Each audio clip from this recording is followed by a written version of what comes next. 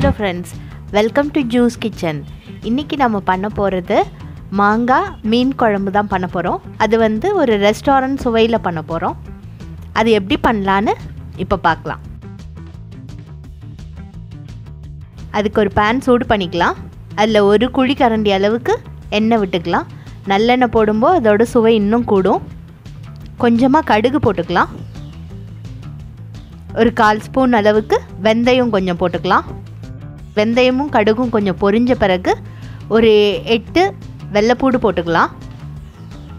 வெள்ளைப்பூடு நல்லா அது குக் ஆயிரட்டும். நல்லா வதக்கி விட்டுக்கலாம்.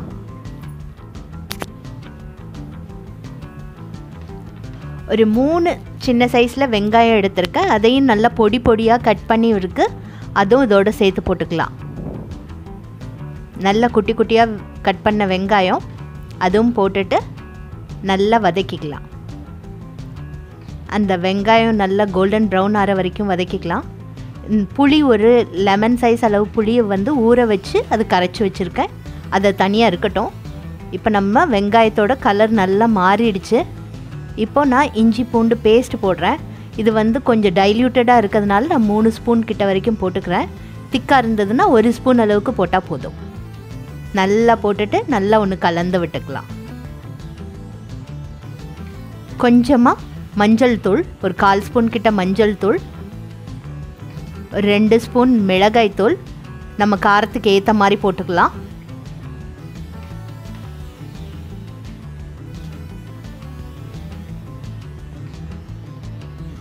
இப்போ மல்லித்தூள் எடுத்துக்கலாம். மல்லித்தூள் ஒரு 3 ஸ்பூன் கிட்ட வரைக்கும் மல்லித்தூள் போட்டுக்கலாம்.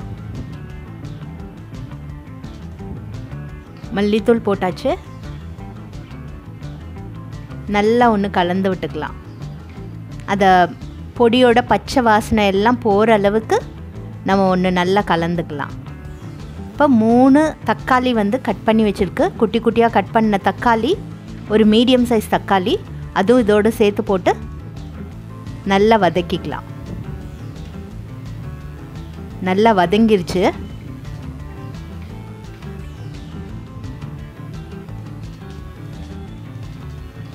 தக்காளிலாம் சாஃப்ட் ஆகிற வரைக்கும் வதங்கிட்டு நம்ம கரைச்சி வச்சுருக்க அந்த புளியோடதையும் அதோடு சேர்த்து ஊற்றிடலாம். ஊற்றி நல்லா ஒன்று கலந்து விட்டுக்கலாம். நல்லா கலந்தாச்சு. இப்போ அதுக்கு தேவையான அளவுக்கு உப்பு போட்டுக்கலாம். உப்பும் போட்டுட்டு நல்லா ஒன்று கலந்து விட்டுக்கலாம். கலந்து விட்டுட்டு அதை வந்து வேறொரு பாத்திரத்தில் மாற்றி வச்சிடலாம். அது ஆறின பிறகு இதை அரைச்சி எடுக்கணும். நம்ம ஏற்கனவே யூஸ் பண்ணிகிட்டு இருந்த அதே பாத்திரத்தில் அப்படியே நம்ம வந்து ஒரு பாதி மாங்காய், ஒரு சின்ன சைஸில் பாதி மாங்காவை குட்டி குட்டியாக கட் பண்ணது இருக்குது. அது ஒரு கிளாஸ் அளவுக்கு தண்ணி ஊற்றி அதை நல்லா வேக வச்சிடலாம். அது வெந்துட்டு இருக்கட்டும்.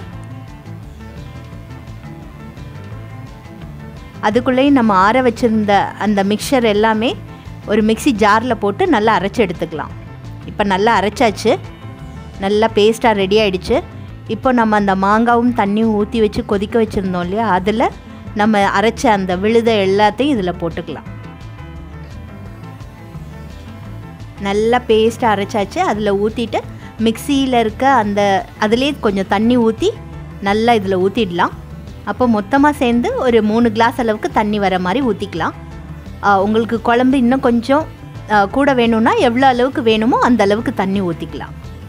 இது கொஞ்சம் நல்லா திக்காக தான் இருக்கும்.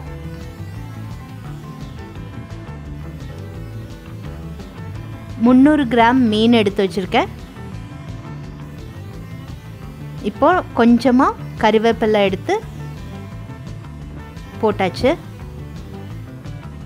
2 பச்சை மிளகா நீல நீளமாக கீறினது அதுவும் இதோடு சேர்த்து போட்டுட்டு குழம்பு நல்லா கொதித்த பிறகு நம்ம எடுத்து வச்சுருக்க மீனை அதில் போட்டுடலாம். மீனை எல்லாத்தையும் போட்டுட்டு நல்லா ஸ்லோ ஃப்ளேமில் வச்சிடலாம். வச்சுட்டு ஒரு 15 மினிட்ஸ் கிட்ட சிம்லேயே இருந்துட்டு இப்போ நம்மளோட மாங்காய் மீன் குழம்பு சூப்பராக ரெடி ஆயிடுச்சு. நம்ம இனி ரெஸ்டாரண்ட்டுக்கு போகவே வேண்டாம், வீட்டிலேயே ரெஸ்டாரண்ட் ஸ்டைலில் மீன் குழம்பு சூப்பராக ரெடி ஆகிடுச்சு. இதே ரெசிப்பியை நம்ம ப்ரான் வச்சுட்டும் அப்புறம் கருவாடு வச்சுட்டு கூட பண்ணலாம். இதை நான்வெஜ் இல்லாமல் பண்ணுற மாதிரி இருந்ததுன்னா முருங்கைக்காய், கத்திரிக்காய், மாங்காய் வச்சுட்டு பண்ணலாம். அல்ல வெண்டைக்காய் வச்சுட்டு கூட பண்ணும்போது இதே சுவையில் நம்மளுக்கு சூப்பராக வரும். உங்களுக்காக ஸ்பெஷலாக இந்த ரெசிப்பியை ஒரு ஸ்டார் ஹோட்டல் செஃப்கிட்டேருந்து கற்றுட்டு வந்து பண்ணியிருக்கேன். உங்களுக்கும் இது ரொம்ப பிடிக்கும்னு நினைக்கிறேன். நீங்களும் உங்கள் வீட்டில் ட்ரை பண்ணுங்கள், லைக் பண்ணுங்கள், ஷேர் பண்ணுங்கள், சப்ஸ்கிரைப் பண்ணுங்கள். பக்கத்தில் ஒரு குட்டியாக பெல் வரும், அதையும் கிளிக் பண்ணுங்கள்.